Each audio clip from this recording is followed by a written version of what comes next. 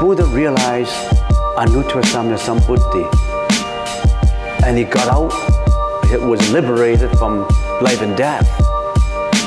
He's not going into another round of reincarnation. I don't want to go into another round of life and death. I know if I go through another life and death, I'll be suffering as if I'm suffering now.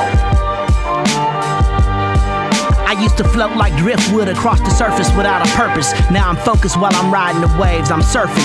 Fluctuation is certain, the ups and downs and the back and forth. The mind stays centered, like the spine provides back support. Balance is a challenge, distractions need a remedy. I'll never fall off, I got the traction of a centipede. Sentient beings drowning in a sea of massless energies. I practice compassion, my actions attract my enemies. It's symmetry, even though you can't remember me. You crossed the path of a master but couldn't look past the imagery. That's why you didn't notice me. It's simple poetry. I gave you pearls you can digest like sipping boba tea. Where there's perception, there's deception. A dualistic mind cannot accept perfection.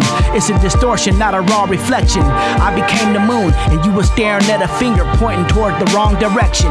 So, now you're in introspection and you think about life, not just concentration anymore. You successfully complete concentration.